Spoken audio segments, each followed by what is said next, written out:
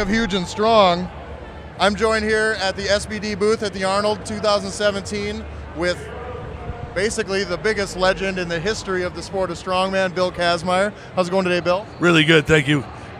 So we just watched the first day one of the strongman events here. We had the, what did we have? The frame carry and the bail. We had bales and then the frame up the ramp. Yeah, so it was quite an event. You know, with the frame, you could lose flesh, but luckily they gave them straps. With the bales, he started at 1,300 pounds and then moved up to 1,565 pounds. Needless to say, strongest man's winning both events. Brian Shaw came in great shape. He and Halfthor are going to battle it out, but it may be 5-0 for Shaw. It's hard to tell. I don't want to jinx Halfthor, but it's not looking good. So, Bill, you're on a stage with a bunch of absolutely enormous human beings, and you're no small fella yourself. What is it like being up on the stage with guys who, you know, you competed in the same sport, but they are just absolutely so huge nowadays? What's it like, the evolution of physically the sport of strongman? Well, we'd have to say that back 35 years ago, if you saw the movie Everest and the climb of the Great Mountain, I put my flag on top of that mountain. I climbed over other greats like Don Reinhout. I made Don Reinhout quit in the deadlift in my first World's Strongest Man competition. He just said, if he wants to do all that, he can have it. And then I beat him again and again and won 3 times. I was at the top of the mountain. I've always, through my life in these 30 years, tried to help others on their ascent. I never dreamt that there'd be a guy 6'8", 440, 6'9", 430 coming along. They're here, they're real, although there may have been bigger guys than them.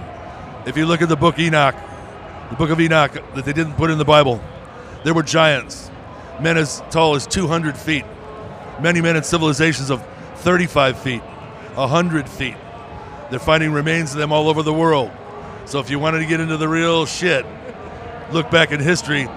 These may not be the strongest men in the history of the world, but they're the strongest men today, and I'm happy to be on stage with them. They're still not that much stronger than I was. I did a lot of my stuff torn up, but I would love to live today and to be able to compete against Zydrunas and Halfthor and Brian and Eddie, realizing my best weight was 330. These guys are 100 pounds more.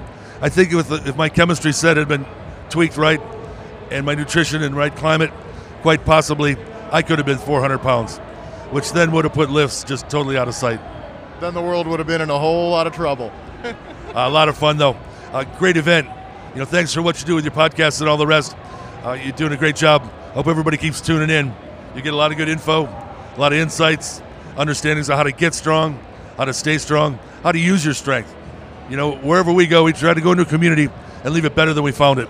So it really is a bit of a higher calling. It's paying back. I made a promise that if I was made the best in the world, I'd be humble, I'd share my talents with others. One day the Lord could speak through me and I'd work for him. In one day I went to 10 schools.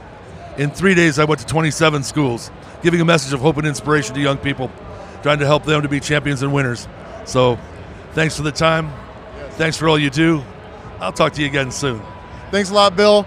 Signing off here with the greatest legend in the history of strongman sports, and I am just a huge fan, Bill. Thanks a lot. The Arnold Classic 2017. Stay tuned for more great stuff. That's right. Thanks a lot, Bill.